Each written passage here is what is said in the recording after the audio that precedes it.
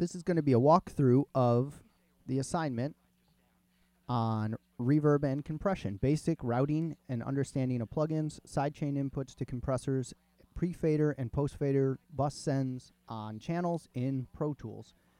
If you don't have the assignment up, grab a screenshot right here. Make sure you have the assignment, and here's the rubric. All of this can be found here in Canvas as well. First thing you'll want to do is have Pro Tools ready to go. And we're going to create a new session. Your program might pop up this dialog as it loaded. And one thing to double check every single session is your bit depth and your sample rate. File type, basically you're going to have those options, WAV or AIFF. But 24-bit I would highly recommend, and 44.1 or 48. In this case, the assignment asks for 44.1, so do that. And then I/O settings, because we're working remotely here, they're going to be different for different people, depending on your interface or if you don't have an interface, etc. For me, I'm running 3 different interfaces that are all sort of conjoined digitally, and so my I/O looks very different than what you might find on a laptop setup or a single interface system. Saving location here, be organized. If you're working for class, make sure that every class has its own folder and every one of your Pro Tools assignments is saved clearly in that folder. For me, I like to do by the program. So I have a Pro Tools folder, and in there I have projects. I have a Logic folder, and in there I have artists and clients and all of their sessions that are in Logic. And then I have an Ableton folder, and in there I have those artists and projects and all of the material associated with those. Some people would have the artist first and then projects for that artist or that client, regardless of the program. In my head, it just makes more sense to have the programs as the highest level. So whatever works for you, just always be organized. That's the most important thing, according to Chris Lord-Alge, about being a good mixing engineer. Next up, at any time, I'm moving too fast, stop the video and rewatch the stuff that I'm mentioning. Make sure that you're saving things correctly, things are titled correctly, things are set up correctly all the way through. Let's name the assignment. In this case, the instructor's initials, followed by the section number, then your last name, not my last name, and your first name, and then the name of the assignment. And I apologize if you're hearing a little bit of radio come through. The way I've got this set up to do this recording and streaming, for some reason, is picking up some sort of radio station in the background. Boom, we're saved, and that's going to create a session folder as well as a session file in that session folder called that. Now that we've got this rolling, we have a blank Pro Tools session. Of course, you remember the keyboard shortcut Command =, to switch between your mixer window and your edit window. And in this assignment, well, I'll walk through the whole thing, but I'm going to also set up something a little different. Adding a new track, the keyboard shortcut is Shift-Command-N. And I'm going to set up a mono auxiliary channel for my TalkBack mic. This you do not need to do, but I'm just going to do it real quick so I can switch off of the RME Fireface, something that's also pretty cool. But this is one of those digital mixers I'm talking about that's running in the background. This is the direct audio input, so you'll hear my audio quality change here in a second.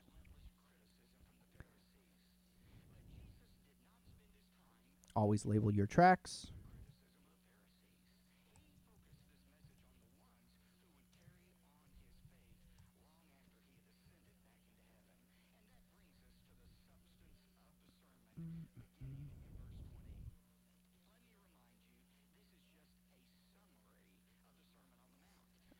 I have this Console One plugin that I very much enjoy, and I have a setup here that will hopefully make me sound a little better once I set up my inputs correctly and nice and a little more loud. Might have heard some popping there. But now I'm coming through some compression and an EQ, and there's a gate, and it's very fancy. All right, so ignore that for the rest of it. Actually, I can hide it. Maybe. It's not letting me hide it. All right. Okay, so now we're good to go. We're gonna keep working here right through the assignment. We'll add an audio track. We can at this time, so once again, Shift Command N, Shift Command down will set up another track here, and Command to the right will change the type of track. You can see that going stereo to mono. Command up and down will change the, I don't know, I guess it's the type. This is like the format, and this is the type. Yeah, format of the track and the type of the track. So we're going to have a master fader in stereo. Always a good idea to have a master fader. Always a better idea to make sure things are labeled clearly. That's so important. So in this case, I'm just going to call this Vox recording. And an important point is to make sure that your inputs and outputs are correct for your system. This might take a couple hours. It took me several hours to make sure I could get this all set up to do streaming and stuff. In my case, that's a software return, which is an ADAT output. So that's what I'm using. There are a lot more outputs around, but anyway.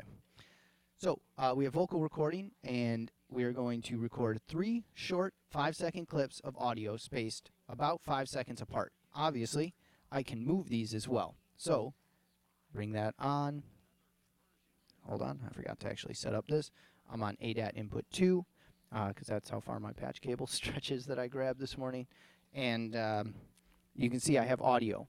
So this audio is actually different from the audio you're hearing, even though they're the same input, because it doesn't have that effect on it, that Console 1 plugin, which is providing all of those gating and EQ and stuff. We're ready to go on this track. We're going to record some audio about 5 seconds long. I'm watching my meter up here. Boom. Recording audio. All right. Go about 5 seconds later. Right here, 10 seconds. That's fine. It doesn't matter. You can move these when you're done. I'll do that on the last one. Hey, hey, hey, hey, hey, hey. Oh. And if we just keep recording right here. Sidechain compression and reverb. Sidechain. I can grab this last one. You can switch between your editing tools up here with Command 1 through 7. You can see those switching right there. You can see there's only 6, but if you hit Command 7, it goes to the Smart tool, which has a selection tool when you're on the top half of a clip, a grabber tool when you're on the bottom, grabber tool when you're on the bottom half of a clip, and a trimmer tool when you go near the beginning or the end.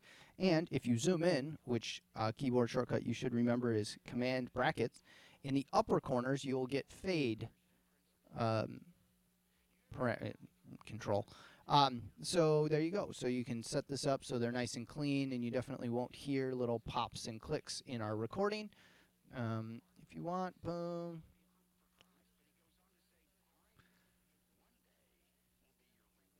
Doop, doop, doop, doop, doop. That one got weird. All right, there we go. And I'm going to bring this guy in and give it just a little fade. Now you can also do that with Command F to add fades. And cool. And then zoom back out with our bracket signs. If we go right here, we're at 26, so that's farther than I want to be. This one will start sort of near 0. This one will start sort of near 10, and then that's about 5 seconds long, so we'll go to 15, and this one should go to like 20-ish. Boom. All right. Now, on the assignment, it says import a musical selection and have this on another track. Okay. You should remember that keyboard shortcut, Shift-Command-I. Otherwise, you can go to File, Import Audio, and go find something that you can utilize here. This is a bunch of things. Let's see. Grab this. Let's see what this sounds like.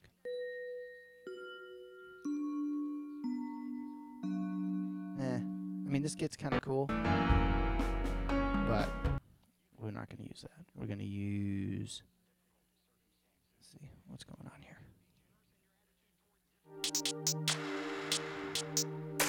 Oh, yeah, okay, we'll use this one.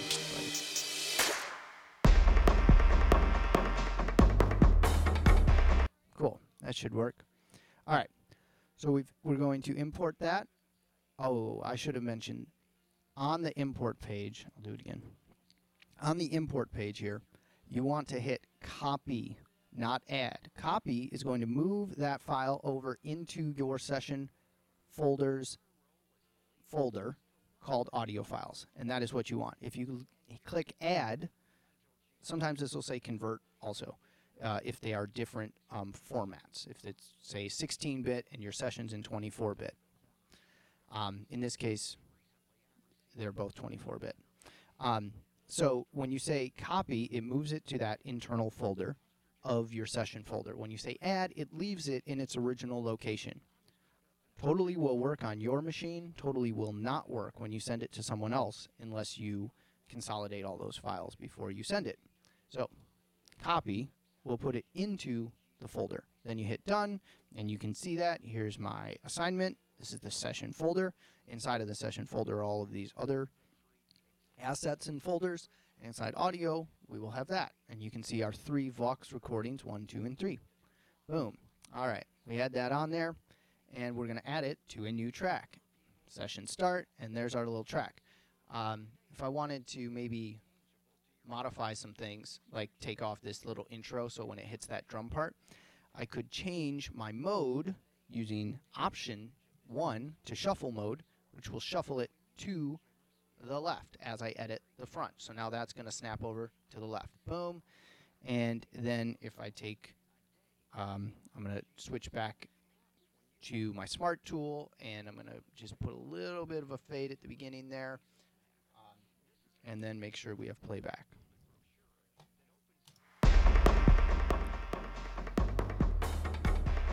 And you can see I'm talking there, but you didn't really hear it because I have the fader down quite low. Recording. But you can hear, it's a little difficult to hear that audio above this. Recording audio. Right? So,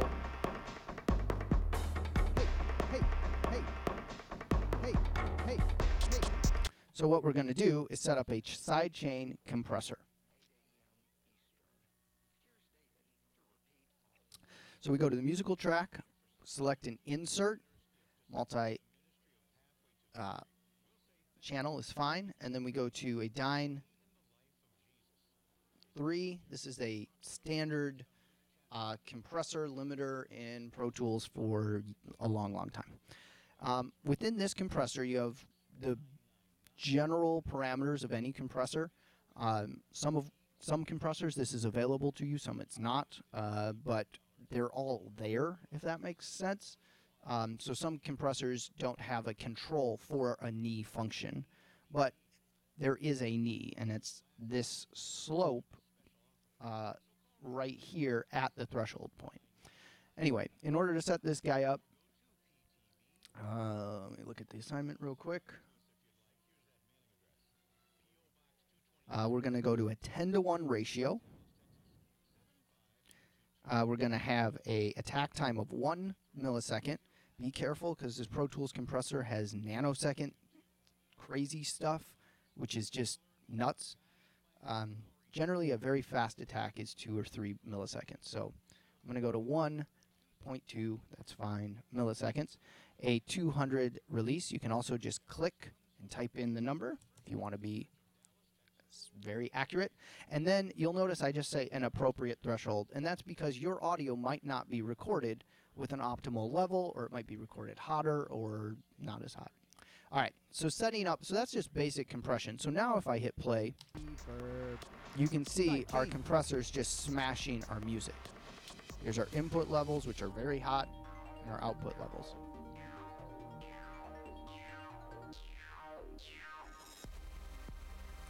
That's not what we're looking for. What we're looking for is when the vocals are being played back, the musical track is being compressed. So when the green, these transient things I recorded, are played back, the level of the purple gets reduced.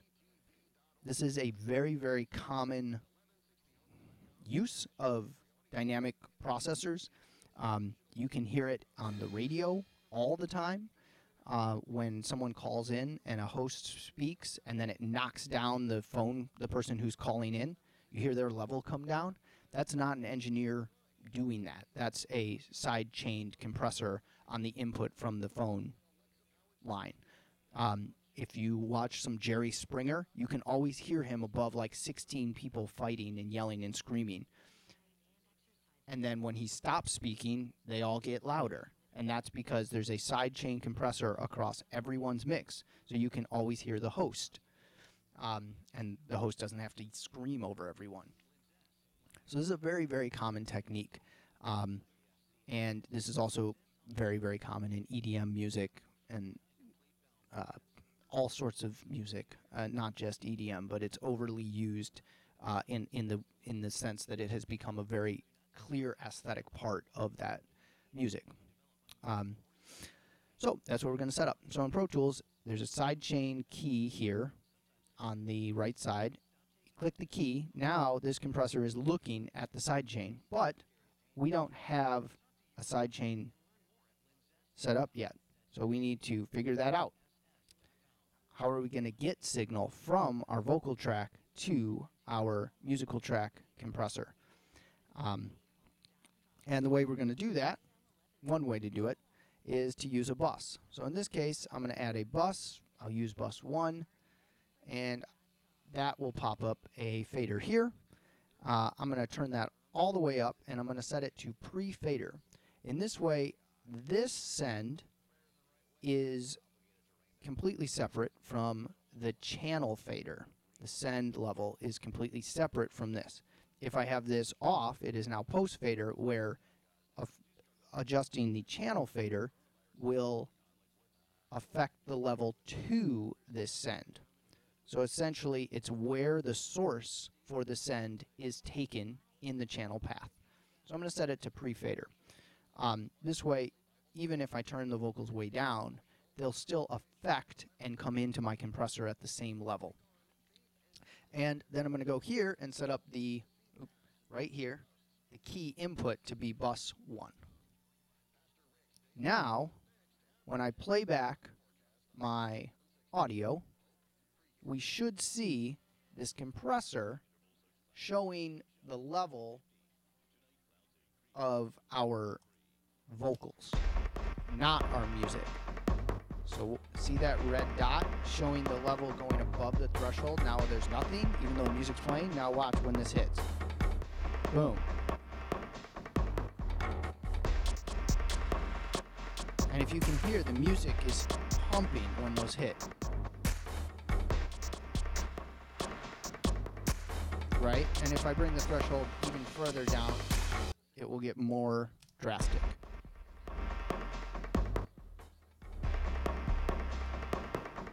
And now I can bring up the vocals.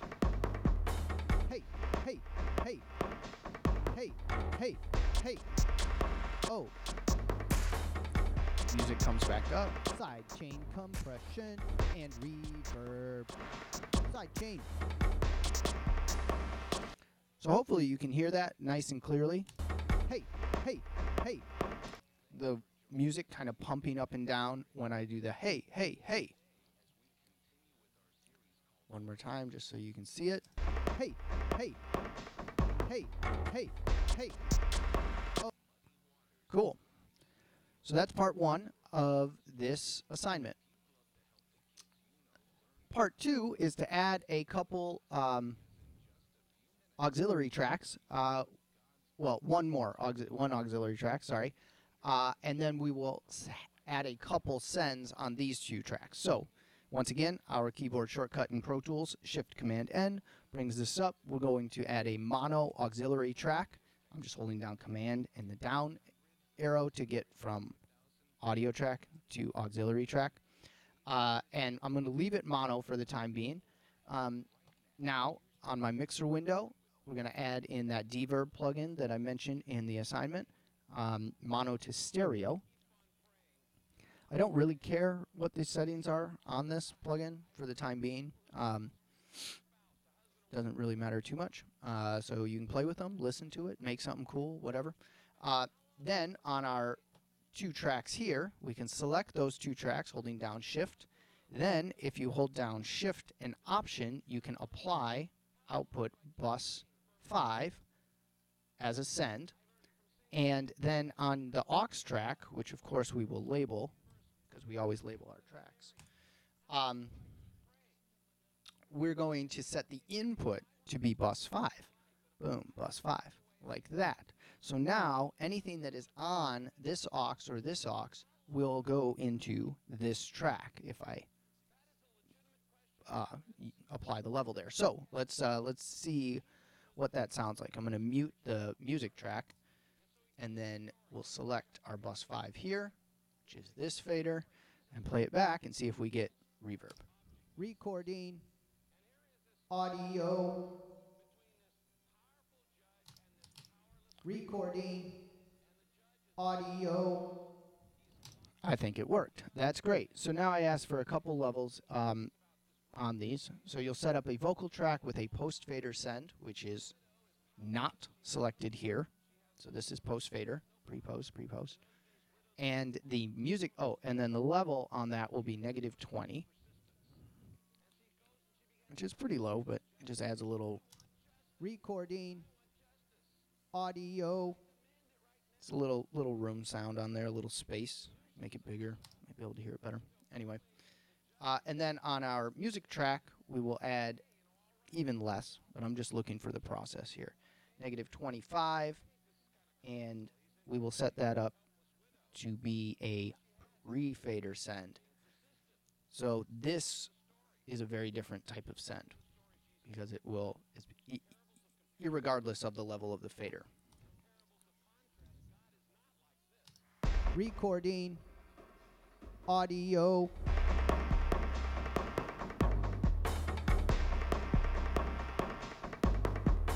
Hey, hey, hey, hey, hey, hey. Oh.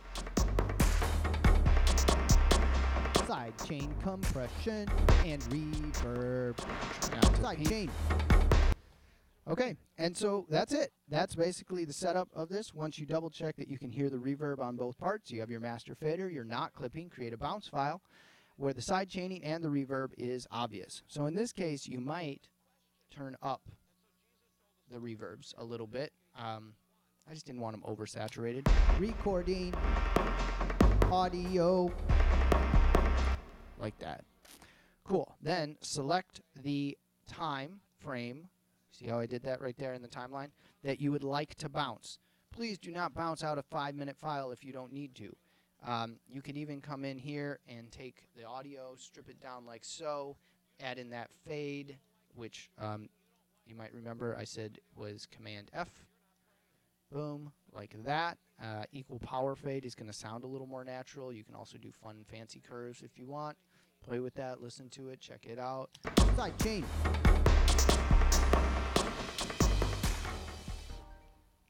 Then it goes into the next section of the song. So what I'm going to do here is just take this, and that will be my bounced thing. We're going to bounce to disk. You can see the keyboard shortcut there. And in this case, it will call it all of that. I like to also place bounce after that. I can see the file path here. That's great. Boom, boom, boom, boom, boom, boom. We don't want multiple mono. We want interleaved. Always check all of these settings. If we want to add an MP3 version, we can. That would be great since I do ask for that in the rubric. I'm not going to add it to iTunes or any of that stuff. And then I'll do this. Bounce. Version 1. And I like to always check the folder, make sure it's correct. Pro Tools used to not add a bounce folder, so you had to build one yourself. And then we hit bounce. It's going to ask us about ID3 tagging here, which is very useful for MP3 information, especially for podcasts and sending this to people. And not for this assignment, but cool. And then it bounces. Great. Save your session. You can close your session. Shift Command W will close the session. Command Q will close Pro Tools. You can see Pro Tools is still open. And if we go in here and we go to Music, Pro Tools, this file for this class, we should see an MP3 as well. Oh, shit. And if you go through, I had to switch because I closed Pro Tools. So Shift Command W closes the session in Pro Tools. Shift Q will quit Pro Tools. I still have Pro Tools open technically, and a lot of other stuff here. You can see Pro Tools is right here. But if you go through wherever you saved it, in my case, it's under Pro Tools, and you can see just for this class what I have in there. Bounced files, and I have my MP3 and my WAV file. I will take this entire session folder here, right-click on it, or control-click if you haven't set up your mouse in System Preferences to have a right-click, and do compress. It will compress that file, which should take about 5 seconds if you haven't made your bounce massive, and that is what you will upload for submission.